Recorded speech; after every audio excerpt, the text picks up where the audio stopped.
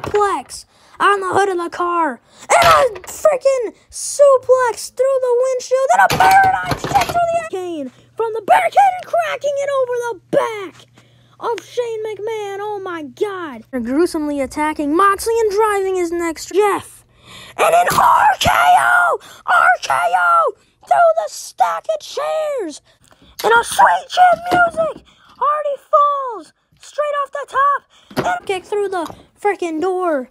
And now Moxley emptying out that trash can with the thumbtacks inside of a paradigm shift, extending AJ Styles straight through the Titantron.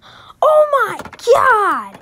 AJ Styles went straight through the Titantron in a super kick. What are you doing, Jeff? Don't do this. No, Swanton. Here we go, exchanging lefts and rights. Look out, Lesnar with the power slam.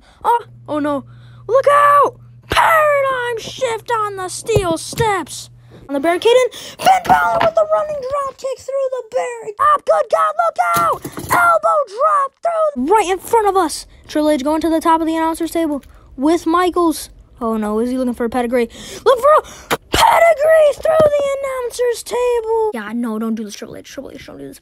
Oh my God, whipping him with the barbed wire. Just dragging him on a leash. Coming to the top rope, look out. Riddle sent through the table with the superplex. On it too. You're gonna need a lot more. Oh my God.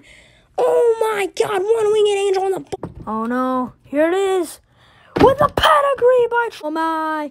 Jeff Hardy is scaling the Titantron, ladies and gentlemen, with the Swanton bomb, setting him in on the two stack of chairs, and Darby jumping to the ring post. This man is super athletic and super young and very talented with the coffin drop into the ladder, and now McIntyre stopping Darby Allin.